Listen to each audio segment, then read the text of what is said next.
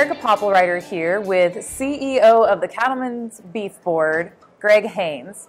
How you doing today? Good. How about you, Erika? I'm doing well. So tell us, what's new with Cattlemen's Beef Board? Well, I guess I'm kind of new with Cattlemen's Beef Board, so I've been in this role for about 5 months now.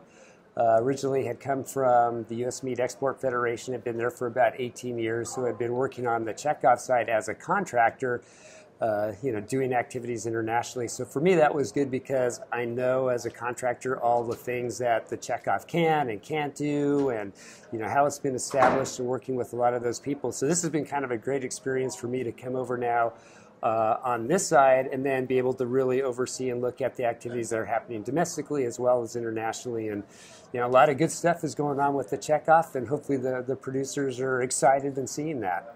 Well, speaking of, why don't you tell us a little bit about what is checkoff versus what isn't checkoff? Where are our producers' checkoff dollars going? Yeah, and I think that's a good question, because one of the things that I've noticed just coming in here and meeting with producers and talking to them is that a lot of them don't really understand, what the checkoff is all about, what it can and can't do.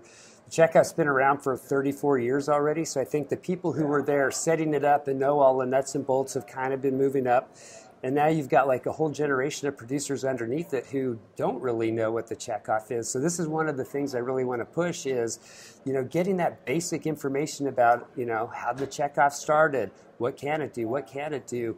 There's a lot of, I think, misinformation out there by other organizations or people who are saying things about the checkoff which is incorrect.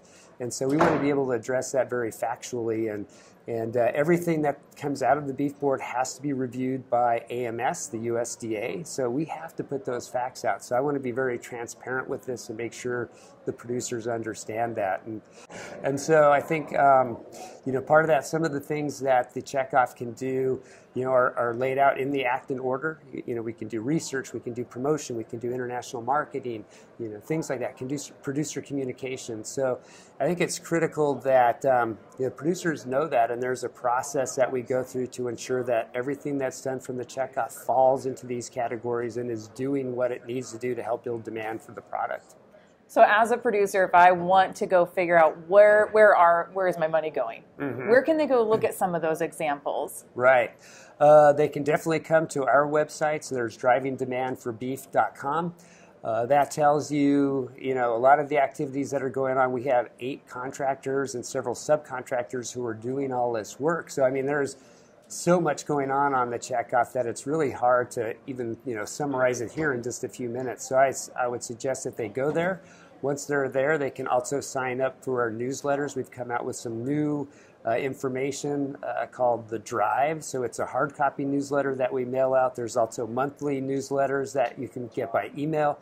And these are really trying to summarize all the activities and, the great things that the checkoff is doing. Great. Again, Greg Haynes here with the Cattlemen's Beef Board talking about the checkoff. Thanks, Greg. Yeah, thanks, Erika.